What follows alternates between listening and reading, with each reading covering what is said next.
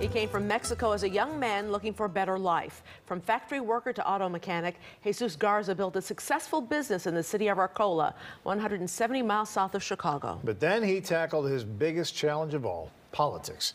WGN's Julian Cruz has Garza's remarkable story. Jesus Garza, defying conventional wisdom, the 52-year-old immigrant launching an improbable bid for mayor last year. Historically, many Mexican Americans leaning Democratic, but the city of Arcola records show is heavily Republican. So how did Garza pull it off? I don't speak any English at all. Jesus Garza remembering the difficult journey 30 years ago and the struggle for a foothold in his new central Illinois home. Garza leaving Mexico at the insistence of his father, who'd already moved. My dad come to Arcola in 1971. A young Garza finding carpentry work and a 12-hour shift at the nearby broom factory. I work a night shift on the factory from 6 p.m. to 6 a.m.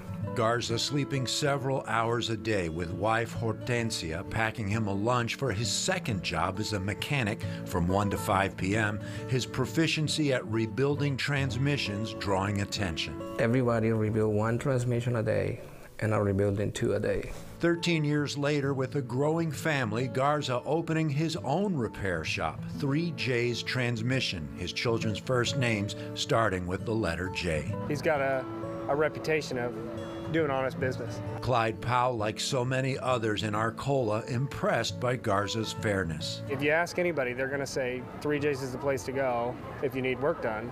They instantly gain that trust, and they're like, you know what, he's a man of his word. He does a good job at his business.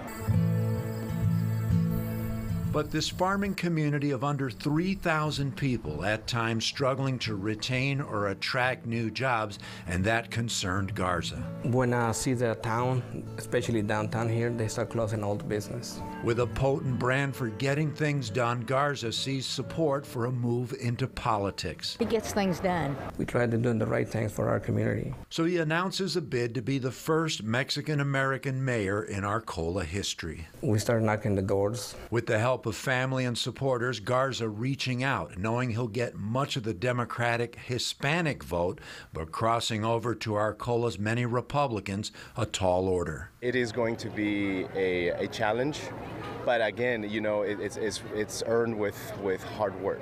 Local GOP voters, according to election officials, voting overwhelmingly for Donald Trump in 2020, the same Trump who infamously called Mexicans drug dealers, criminals, and rapists.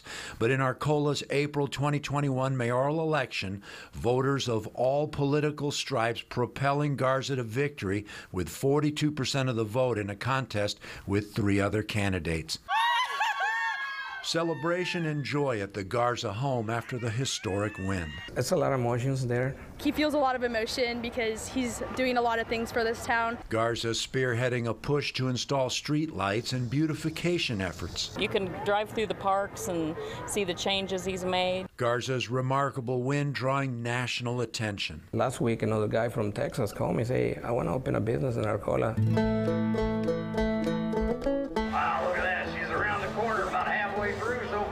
Garza's 16-year-old daughter, Jade, celebrating with the community at the 51st annual Arcola Broom Corn Festival in mid-September.